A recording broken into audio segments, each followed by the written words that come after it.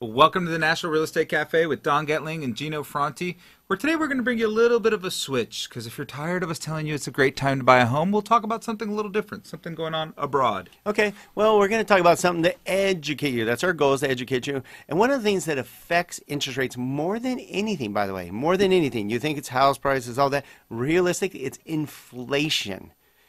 Basically, buying mortgage-backed securities is a hedge against inflation. When inflation goes up, that erodes the value of the bonds. Right. So that means when inflation's up, that's a bad thing and makes interest rates rise. Okay, so when you hear, you're saying, but we don't have any inflation, guys. The Fed's struggling. We don't have any inflation here. So why should rates go up? Let's take a look.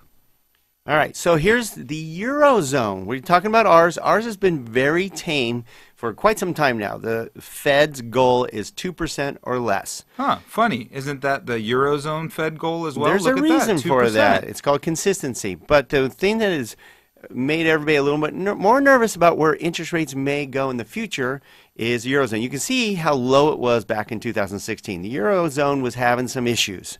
And therefore, it basically made everybody fly to quality, which was U.S. bonds. And that helped keep our interest rates down. But now you can see that things are heating up in the Eurozone, and so is their inflation. Right. And our inflation is coming up a little bit. It's still well below the 2% target, but it's also heating up a little bit. So when you hear that the Fed is going to raise rates, they're not doing that to be bad people. They're doing that to keep inflation tame.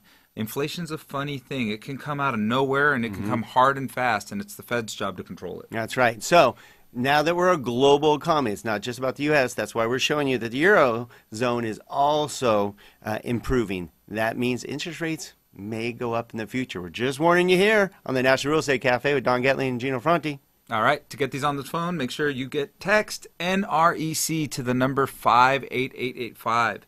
If you get that on your phone every single day, you're learning about inflation, stocks, bonds, rental market, all kinds of great things. And share them with your friends. And check us out on Facebook. Again, donandgino.com.